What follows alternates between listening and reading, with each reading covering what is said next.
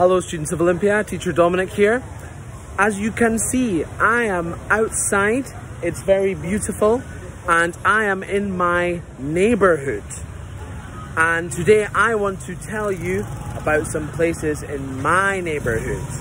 First place I want to talk about is the cafe. I love the cafe in my neighborhood. I like the cafe in my neighborhood because I can sit here with my friends and it's so beautiful. And the coffee is very delicious. And the second place I want to talk about in my neighborhood is the shop, Vinmart.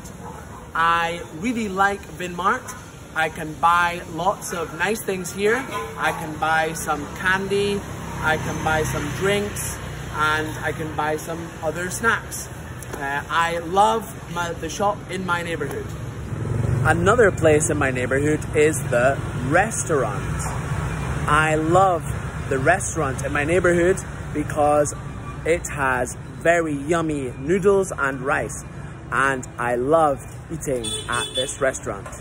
So students, I've told you about some places in my neighborhood, and now I challenge you to tell me about some of the places in your neighborhood.